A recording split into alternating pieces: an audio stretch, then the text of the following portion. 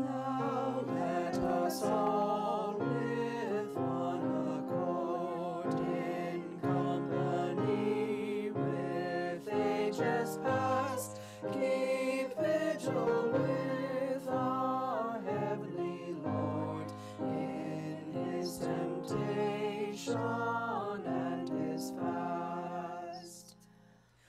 The covenant so long revealed to those of faith in former time, Christ by his own example sealed, the Lord of love in love sublime. Your love, O Lord, our sinful race, has not returned, but falsified. Author of mercy, turn your face, and grant repentance for our pride. Remember, Lord, how frail we be. In your own image were we made. Help us lest in anxiety we cause your name to be betrayed. Therefore we pray you, Lord, forgive, so when our wanderings here shall cease, we may with you forever live in love and unity and peace.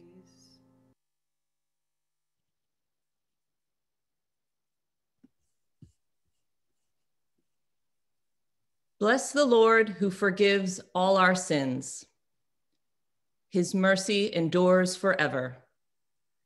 Hear the commandments of God to his people. I am the Lord your God who brought you out of bondage. You shall have no other gods but me. Amen. Lord, have mercy.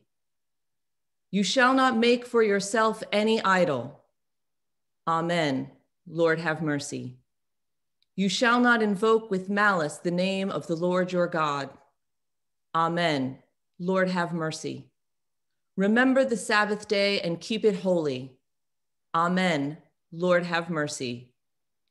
Honor your father and mother. Amen. Lord, have mercy. You shall not commit murder. Amen. Lord, have mercy. You shall not commit adultery. Amen. Lord, have mercy. You shall not steal. Amen. Lord, have mercy. You shall not be a false witness. Amen. Lord, have mercy. Jesus said, the first commandment is this: Hear, O Israel, the Lord your God is the only Lord. Love the Lord your God with all your heart, with all your soul, and with all your mind, and with all your strength. The second is this: love your neighbor as ourself. There is no commandment greater than these. Let us confess our sins against God and our neighbor. Most merciful God, we confess that we have sinned against you in thought, word, and deed, by what we have done and by what we have left undone. We have not loved you with our whole heart. We have not loved our neighbors as ourselves. We are truly sorry and we humbly repent. For the sake of your Son, Jesus Christ, have mercy on us and forgive us, that we may delight in your will and walk in your ways, to the glory of your name. Amen. Mighty God, have mercy on you, forgive you all your sins through our Lord Jesus Christ, strengthen you in all goodness, and by the power of the Holy Spirit, keep you in eternal life. Amen.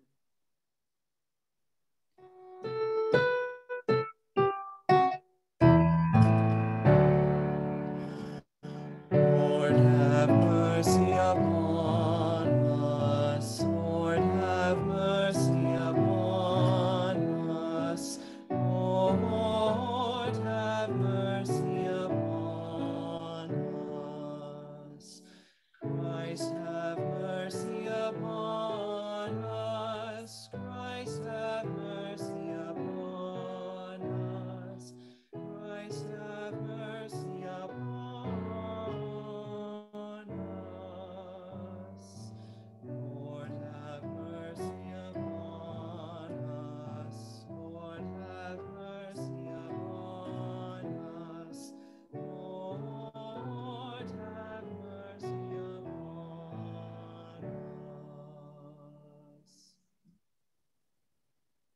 The Lord be with you.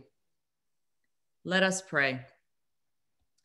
Almighty God, whose blessed Son was led by the Spirit to be tempted by Satan, come quickly to help us who are assaulted by many temptations.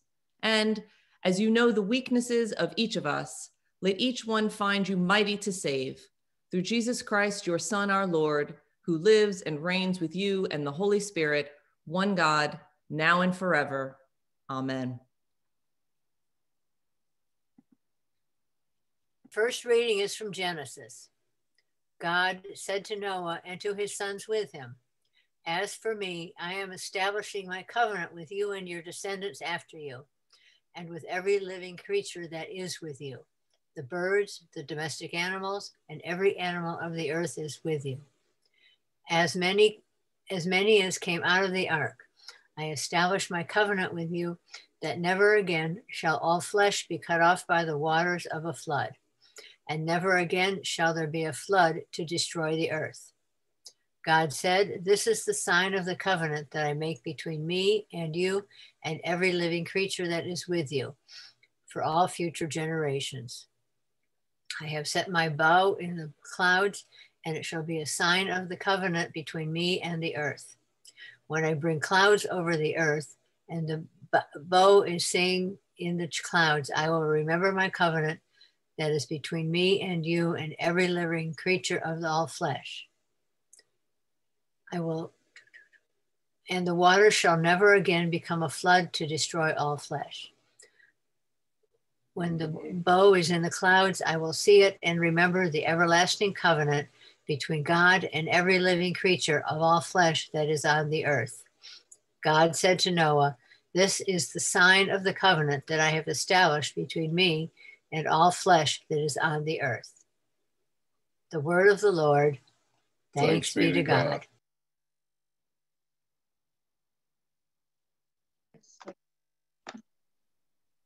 Psalm for today is Psalm 25. To you, O Lord, I lift up my soul. My God, I put my trust in you. Let me not be humiliated, nor let my enemies triumph over me. Let none who look to you be put to shame. Let the treacherous be disappointed in their schemes. Show me your ways, O Lord, and teach me your paths. Lead me in your truth and teach me, for you are the God of my salvation. In you have I trusted all the day long. Remember, O Lord, your compassion and love, for they are from everlasting. Remember not the sins of my youth and my transgressions. Remember me according to your love, and for the sake of your goodness, O Lord. Gracious and upright is the Lord, therefore he teaches sinners in his way. He guides the humble in the doing right, and teaches his way to the lowly.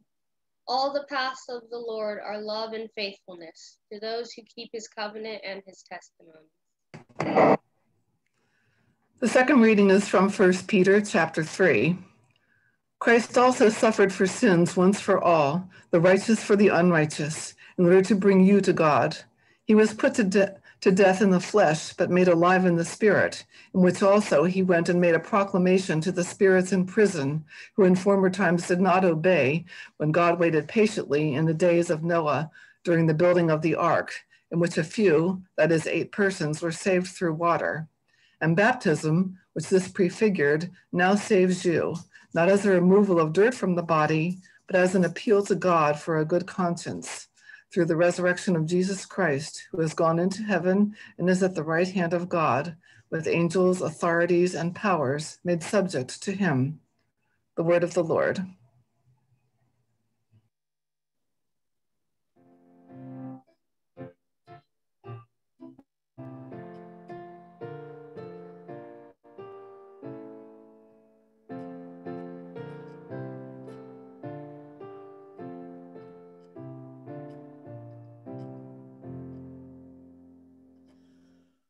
Lord, who throughout these 40 days for us did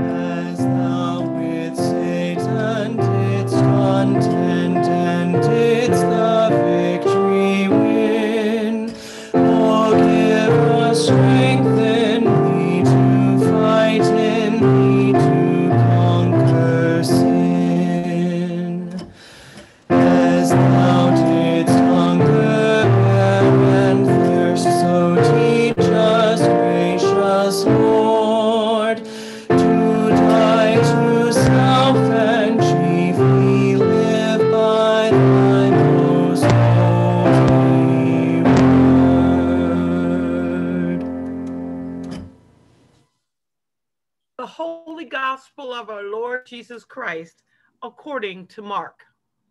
Glory to you, Lord Christ. In those days, Jesus came from Nazareth of Galilee and was baptized by John in the Jordan. And just as he was coming up out of the water, he saw the heavens torn apart and the Spirit descending like a dove on him. And a voice came from heaven, "You are my Son, the beloved. With you I am well pleased." And the Spirit immediately drove him out into the wilderness. He was in the wilderness 40 days, tempted by Satan, and he was with the wild beasts, and the angels waited on him. Now, after John was arrested, Jesus came to Galilee, proclaiming the good news of God and saying, "The time is fulfilled, and the kingdom of God has come near. Repent and believe in the good news." The Gospel of the Lord. Praise to you, Lord Christ. Christ. In the name of the one God, Father, Son, and Holy Spirit. Amen. Good morning on this bright, sunny, crisp morning. Perhaps today we should be saying a few extra prayers for our friends who are living in the South, especially in Texas, who are suffering through this cold and a major power outage. So let's remember all those folks in our prayers today. If someone were trying to explain to you about the season of Lent, after all, today is the first Sunday in Lent, and to tell you about how Lent is a time of reflection, a time of repentance, a time of penitence, and a time of sacrifice and self-denial.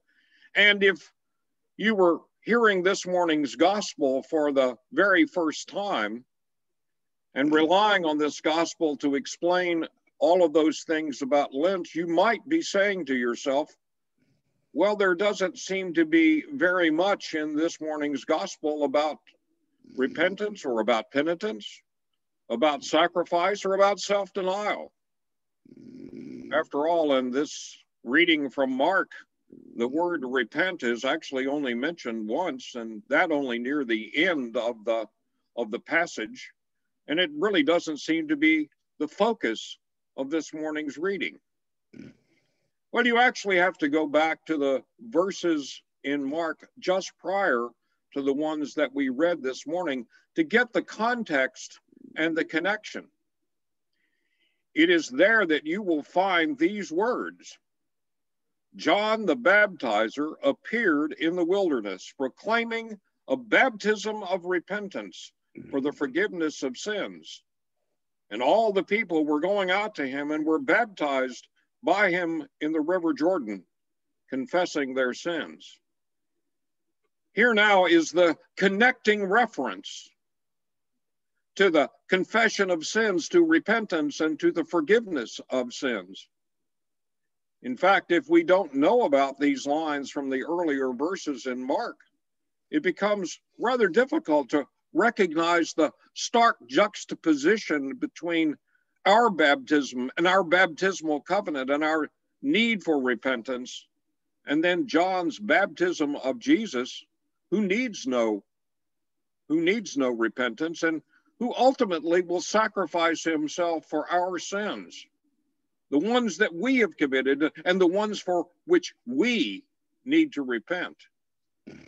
It is only by listening to these previous verses from Mark about what John is preaching, about what John is doing, that we're able to connect the dots to this morning's passage about the baptism of Jesus and the call for us to repent and believe in the good news. We sometimes say the word repentance as if to repent was an easy thing to do. For many of us, that's simply just not the case. Acknowledging our own wrongdoings and repenting takes strength, it takes courage, even in the best of circumstances.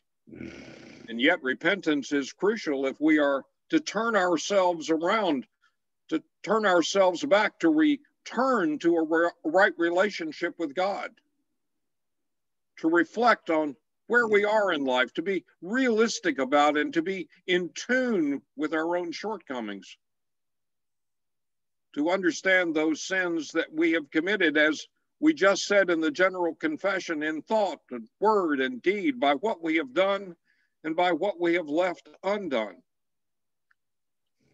And then our job, of course, is to acknowledge our failures, to ask for God's forgiveness.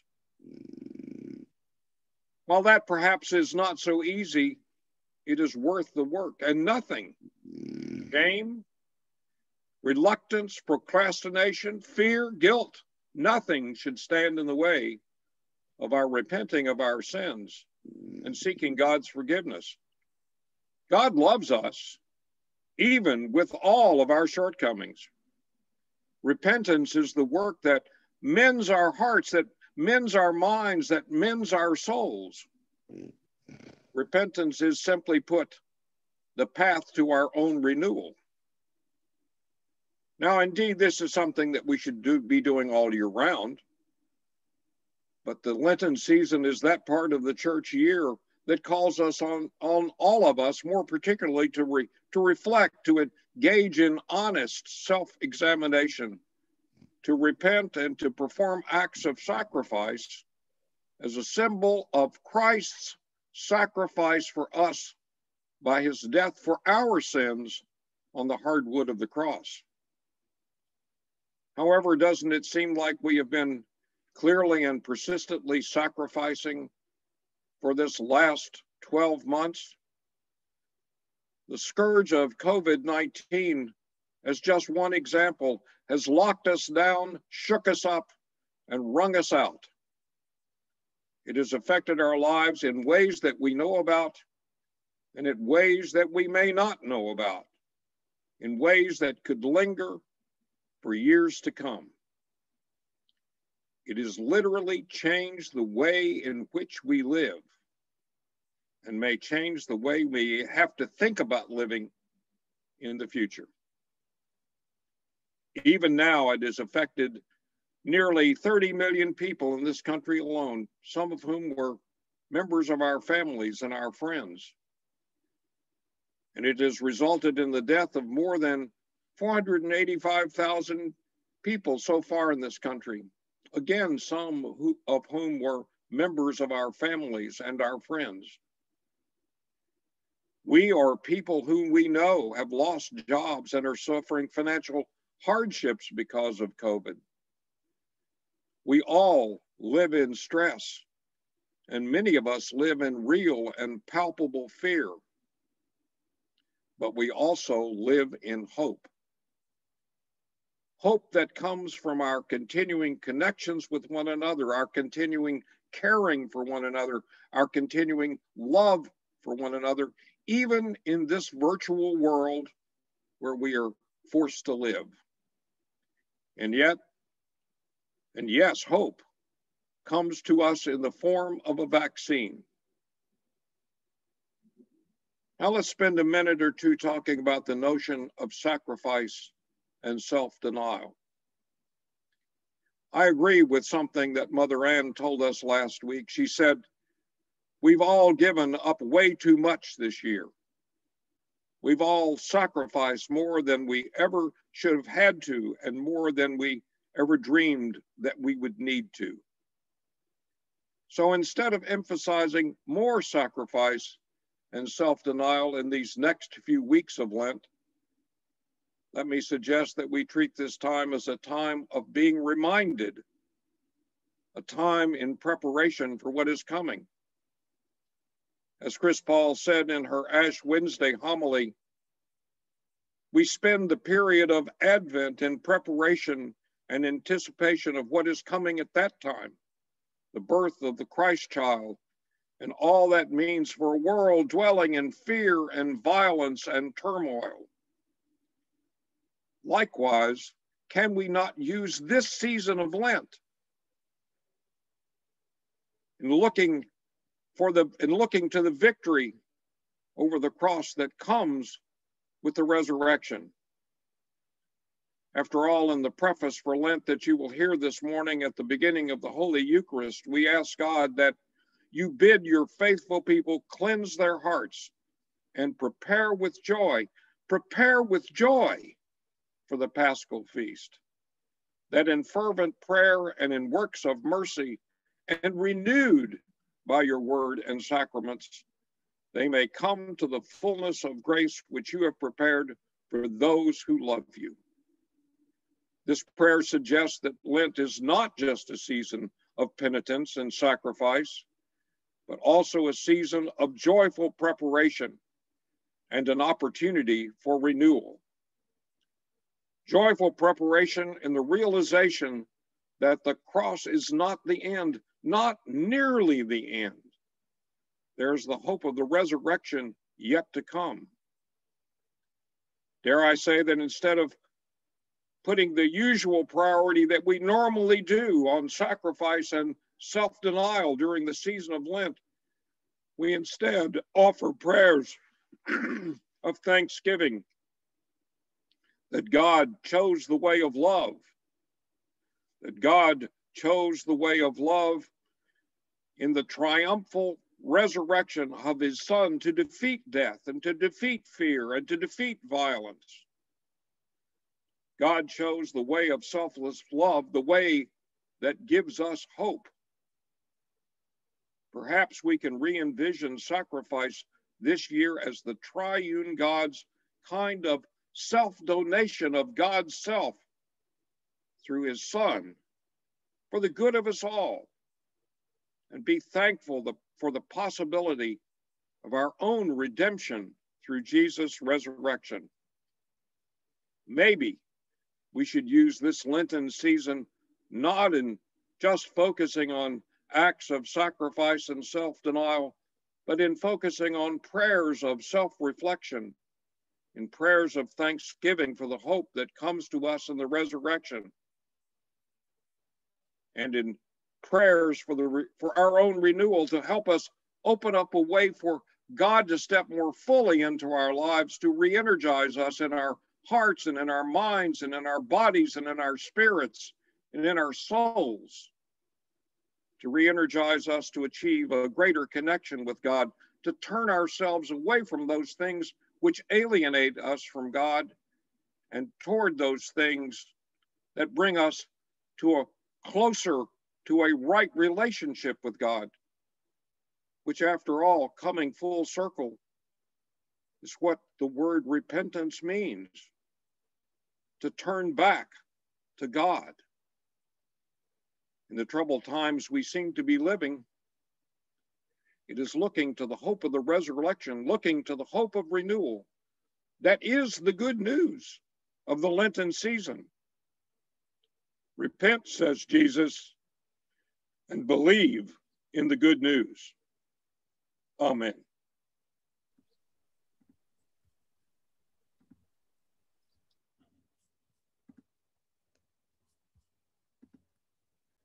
Now let us affirm our faith in the words of the Nicene Creed. We believe in one God, the Father, the Almighty, maker of heaven and earth, of all that is seen and unseen. We believe in one Lord, Jesus Christ, the only Son of God, eternally begotten of the Father, God from God, light from light, true God from true God, begotten, not made, of one being with the Father. Through him all things were made. For us and for our salvation, he came down from heaven.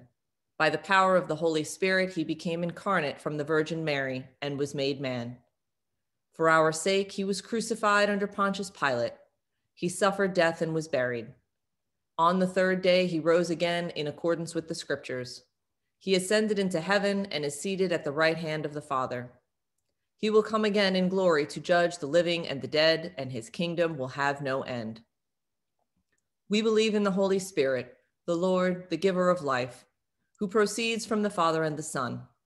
With the Father and the Son, he is worshiped and glorified. He has spoken through the prophets. We believe in one holy Catholic and Apostolic Church. We acknowledge one baptism for the forgiveness of sins. We look for the resurrection of the dead and the life of the world to come. Amen. The prayers of the people form one. With all our heart and with all our mind, let us pray to the Lord, saying, Lord, have mercy. For the peace from above, for the loving kindness of God, and for the salvation of our souls, let us pray to the Lord. Lord, have mercy. For the peace of the world, for the welfare of the Holy Church of God, and for the unity of all peoples, let us pray to the Lord.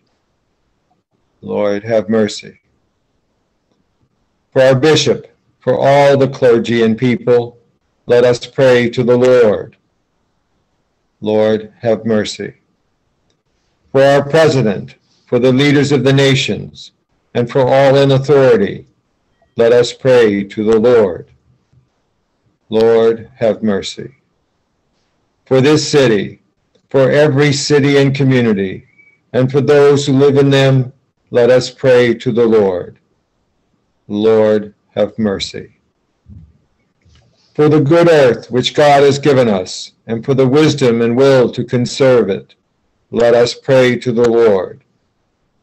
Lord, have mercy. For the aged and infirm, for the widowed and the orphans, for the sick and the suffering, let us pray to the Lord. Lord, have mercy. For the poor and the oppressed, for the unemployed and the destitute, for prisoners and captives, and for all who remember and care for them, let us pray to the Lord. Lord, have mercy. For all who have died in the hope of the resurrection, for all the departed, let us pray to the Lord. Lord, have mercy. For deliverance from all danger, violence, oppression, and degradation, let us pray to the Lord. Lord, have mercy. For the absolution and remission of our sins and offenses, let us pray to the Lord. Lord, have mercy. That we may end our lives in faith and hope, without suffering and without reproach, let us pray to the Lord. Lord, have mercy. Defend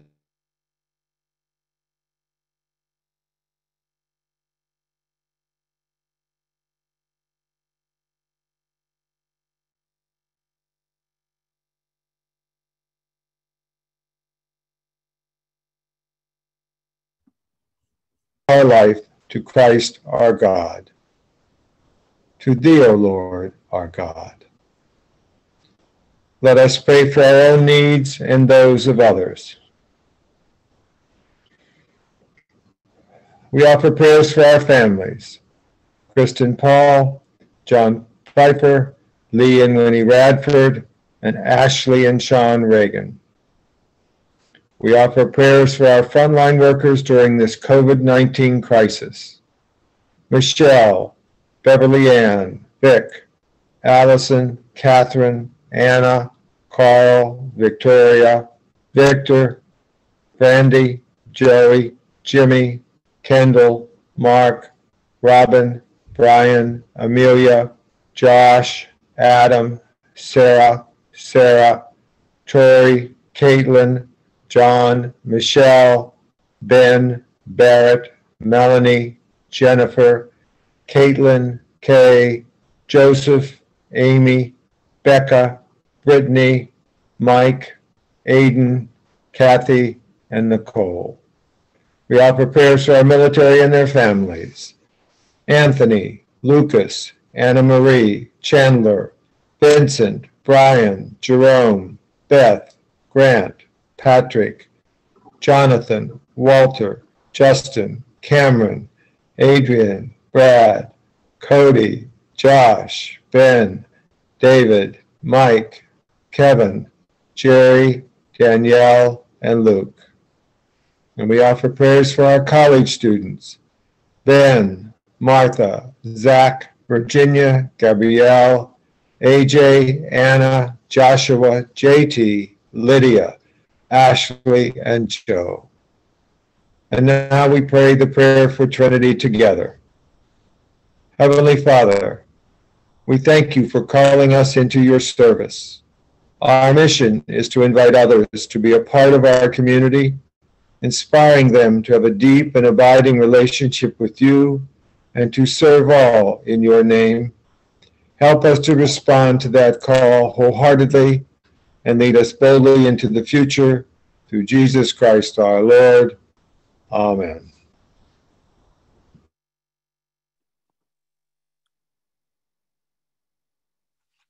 Good morning, dear friends. Thanks for joining us this morning. Just a couple of brief announcements. Pay attention to, or closer attention to tidbits over the next week or so.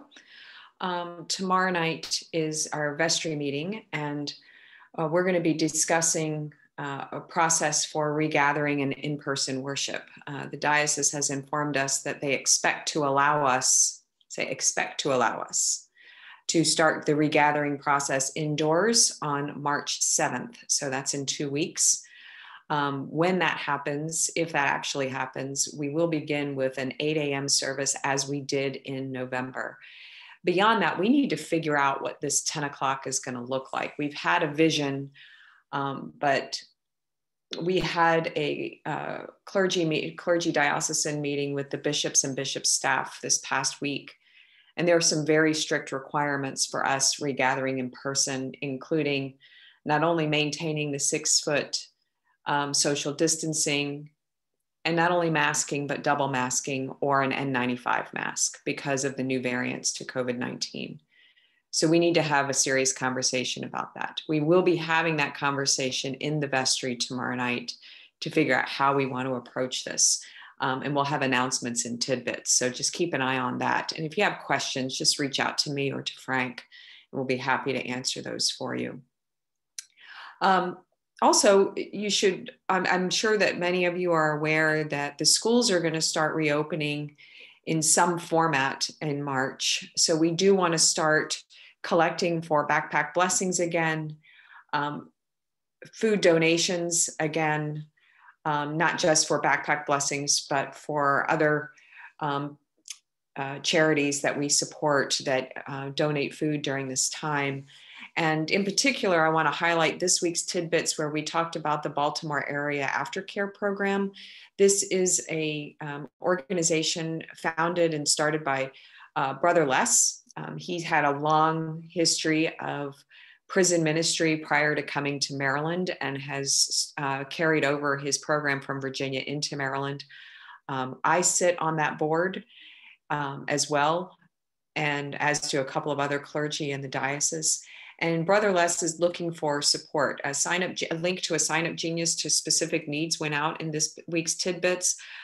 They're also looking for gift cards and those types of things, personal care items and such. So if you could take a look at that link and consider donating to, we call it BAP for short, because Baltimore Aftercare Program is, it's a mouthful. So I just commend that to you to take a look as a source of donations. Are there other announcements that we need to make this morning?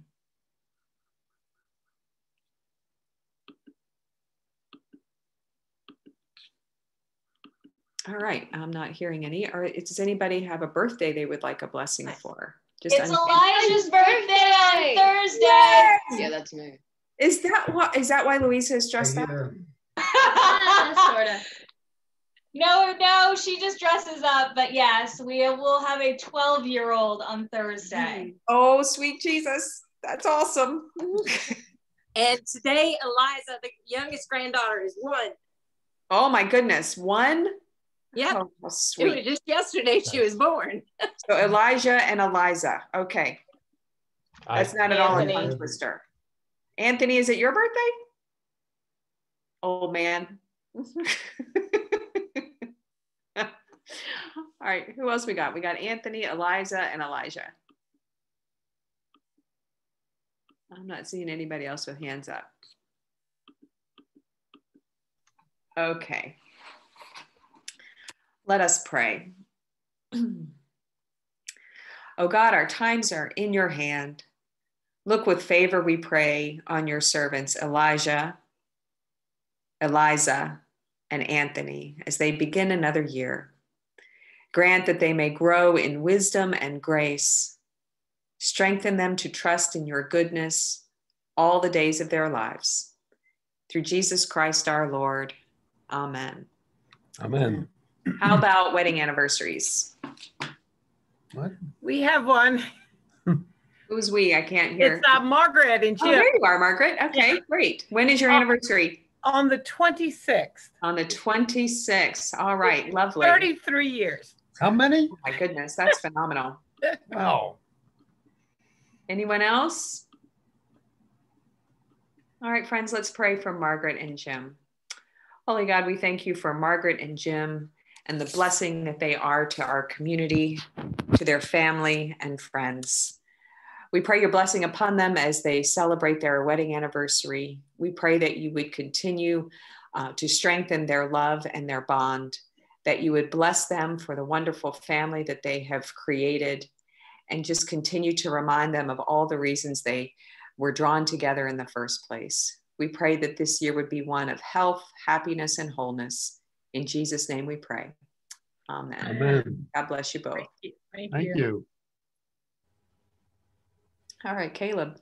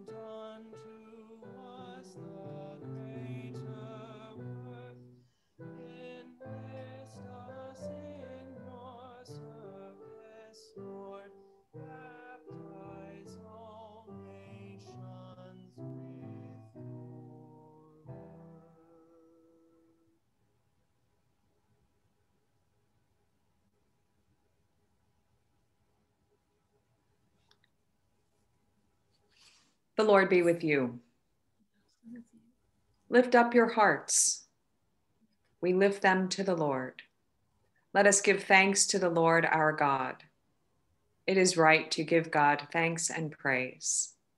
It is right and a good and joyful thing, always and everywhere, to give thanks to you, Father Almighty, creator of heaven and earth. You bid your faithful people cleanse their hearts and prepare with joy for the Paschal feast, that fervent in prayer and in works of mercy, and renewed by your word and sacraments, they may come to the fullness of grace which you have prepared for those who love you. Therefore we praise you, joining our voices with angels and archangels and with all the company of heaven, who forever sing this hymn to proclaim the glory of your name.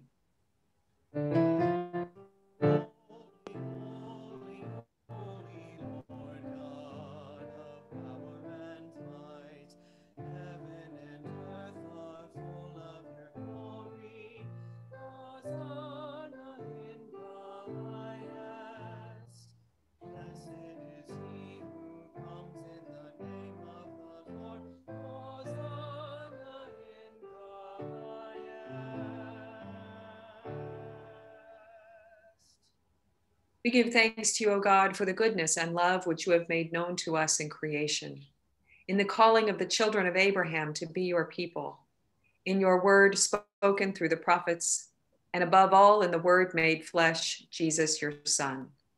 For in these last days you sent him to be incarnate from the Virgin Mary, to be the Savior and Redeemer of the world. In him you have delivered us from evil and made us worthy to stand before you.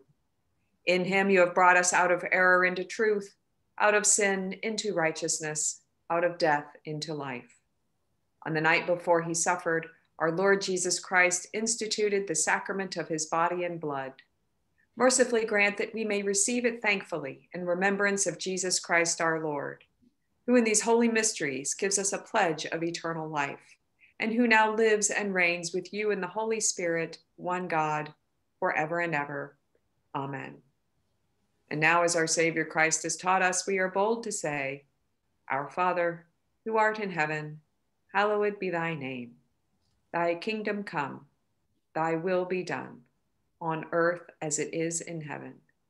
Give us this day our daily bread, and forgive us our trespasses, as we forgive those who trespass against us. And lead us not into temptation, but deliver us from evil. For thine is the kingdom, and the power, and the glory, forever and ever. Amen. These are the gifts of God for the people of God. Take them in remembrance that Christ died for you, and feed on him in your hearts by faith with thanksgiving.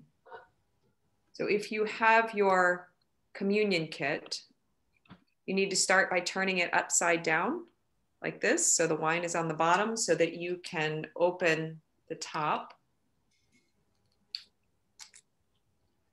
and take out the bread here. This is the body of Christ, the bread of heaven.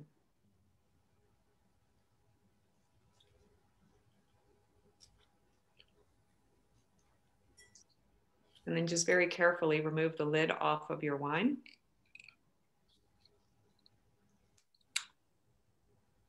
This is the blood of Christ, the cup of salvation.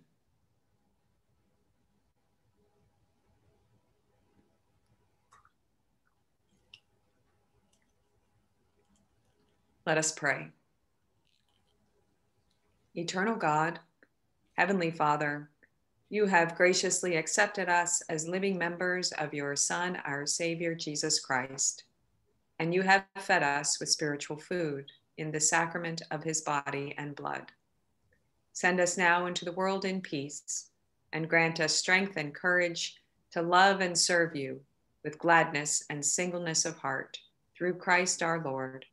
Amen.